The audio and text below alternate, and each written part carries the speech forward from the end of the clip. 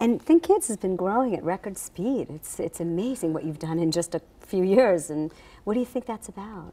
Well, you know, we've taken a much more central role in the Department of Psychiatry at Mass General, which has helped us to expand greatly.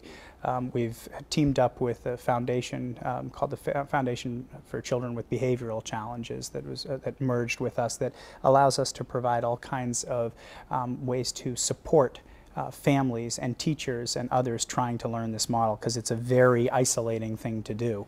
You feel like you're on an island all alone. So all those steps we've taken, I think, have really helped. But unfortunately, I think more than anything, our growth speaks to the need. We're doing a much better job reaching out to people to let people know that we're there and that we can help.